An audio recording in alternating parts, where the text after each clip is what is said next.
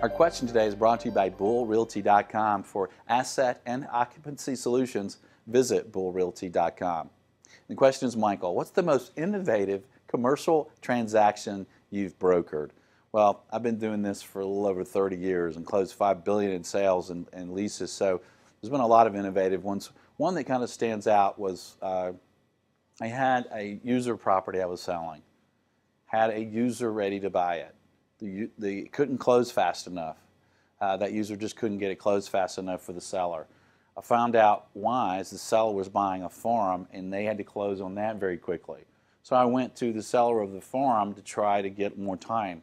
Ends up he was being foreclosed on, so he couldn't give them more time.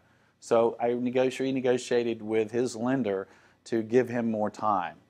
Went back, we still couldn't get the user to close fast enough on the user property, so I brought in an interim investor to buy the property from the user seller for a quick close with enough profit to sell to the other user.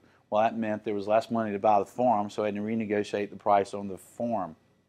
Ultimately, the lender was okay with that, and I got that price adjustment from the lender. It all closed. So the seller I first worked for on the user property, we sold his property. He was able to buy the farm. The person who was selling and owned the farm was able to pay off his loan and get out of the loan. That lender was paid.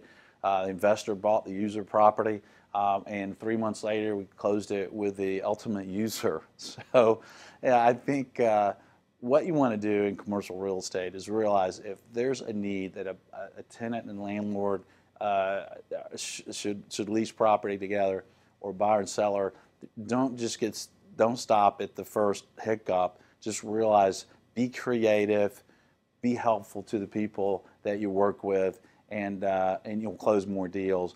I did a 1-hour training video on commercialagentsuccess.com that is all about creative ways to close more deals. You might enjoy that. If I can be of further assistance, you're invited to reach out to me.